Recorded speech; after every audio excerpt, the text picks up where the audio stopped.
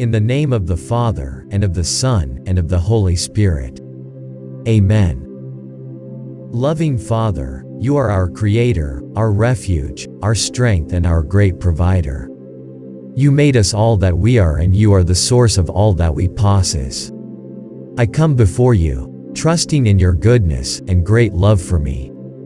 In response to your call, come to me all of you, who are weary, and I will give you rest.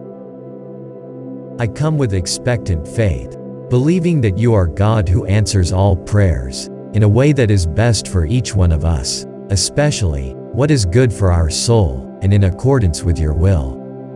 I now have deep financial problems, Lord, and I have no one to run to except you.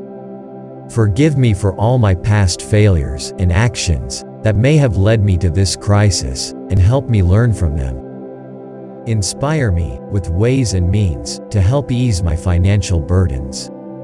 Guide me in the proper management of my finances. Deliver me from the tendency to want too many things, especially those that are unnecessary. Deliver me from envy when I see blessings of people around me.